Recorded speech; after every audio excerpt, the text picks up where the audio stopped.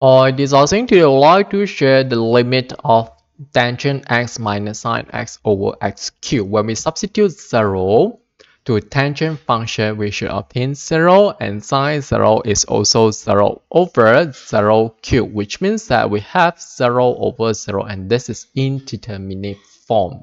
In other words, we can apply the L'Hopital's rule.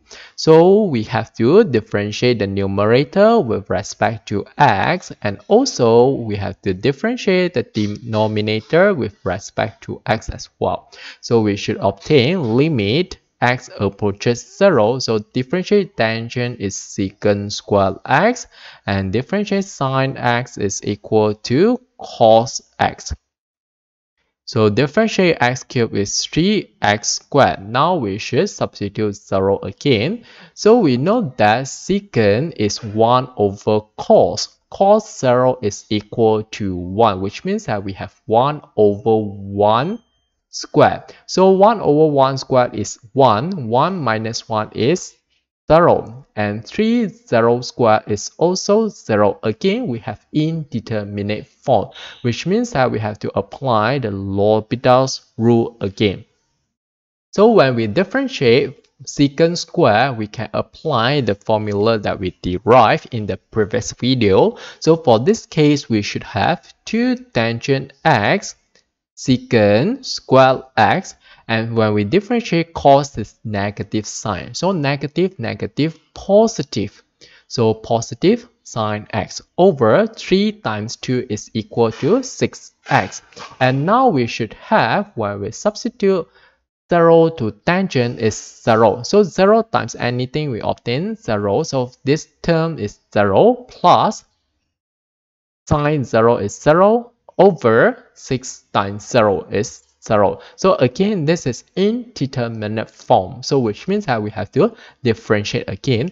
Unfortunately, for this time, we have product. So we have to apply product's rule. So let's say we let u be 2 tangent x and v be secant squared x. Recall that when we have the function u, v, and differentiate with respect to x, we should obtain u times dv dx plus v times du dx. So we just have to apply this formula, and we should obtain, when we have u 2 tangent x times dv dx, which is follow the formula here, which means that we have 2 tangent x secant squared x.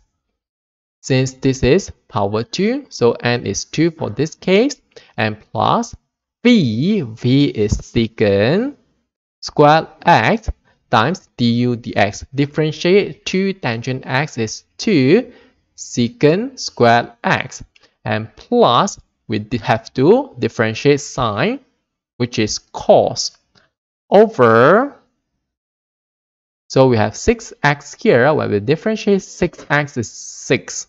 Now we should substitute what we have here. So when we substitute 0 to tangent, then this definitely will be 0.